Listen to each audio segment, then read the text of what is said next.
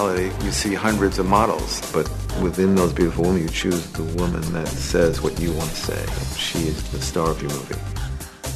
You look for certain personality traits, certain character, certain sensibility.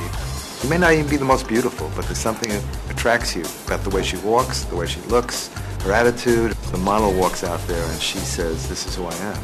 So it's really exciting for me. It's the first time. My first season. So we set up this casting, and it's a bit intimidating because we are in this large room, and at the end of the room sits Ralph Lauren, the most iconic designer there is, and they're super nervous. But here's their one moment not to be nervous, and to try and shake it off and to show him what they have.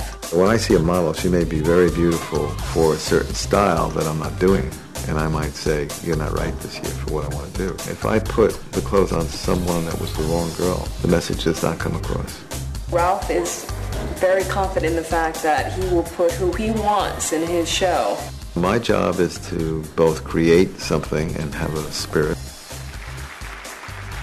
And so I present it on this woman, and she looks beautiful, and she is exactly the message.